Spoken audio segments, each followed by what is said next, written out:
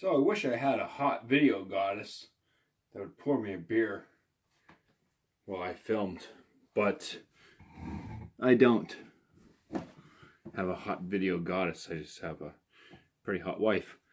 But this is a revisit of the clone of Winter Welcome from Samuel Smith. This is the homebrewed version. As you can see, I just poured it out of the keg through my tap system. So coming out, it is very cold right now. So it does have some chill haze to it. It should be a lot clearer than that. This one is at 6.83%. Yes, 6.83% ABV. It did not compare to the 2016-2017 Winter Welcome from Samuel Smith. But in comparing it to that, this failed on its own. Let's see how it does. First off, from the tap, we got some fairly tight, kind of off-white. They look very white on camera. Bubbles, you do get decent amount of lacing going on. The color of this thing is kind of a light amber, and at this moment we'll call it hazy. If I bottled this and warmed it up to say 45 to 50 degrees, it may clear out a little bit, but it's probably about 40 degrees right now. It's going for the aroma. So the aroma on this thing smells like baby food, but it's like pear, maybe a little tiny bit of banana mixed in with it. So it already smells like something you should just eat. So it's like but baby food is always kind of like seems to be on the sweeter end.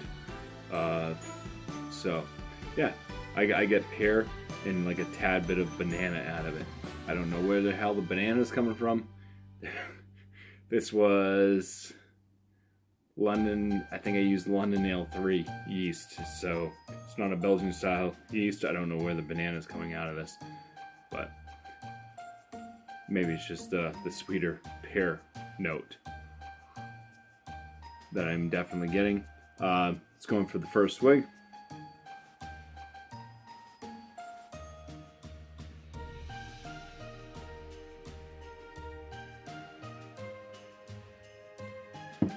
So it drinks down really smooth.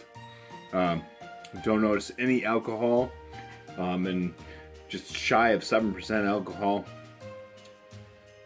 I don't know. Today, you know, you get 10%ers that don't taste like alcohol. So hey, no magical feat here, but whatever.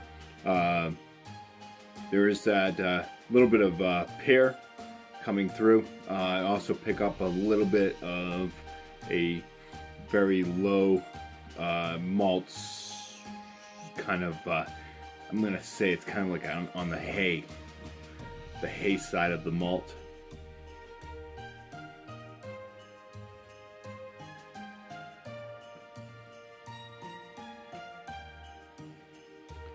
So along with that hay, kind of get like a little tad bit of grassiness, but it's not bad. Still some of that pear coming through. If you're inhaling while you're drinking, you're still getting that sweet baby food pear banana aroma coming through. So it does drink very well. It's a very good beer. It does not match up as a comparison to the clone, but overall I would have to say I'm very satisfied with how this at least turned out. It's super easy to drink and flavorful, has a great aroma, and I'm not sad to have it. So cheers guys, thank you for watching.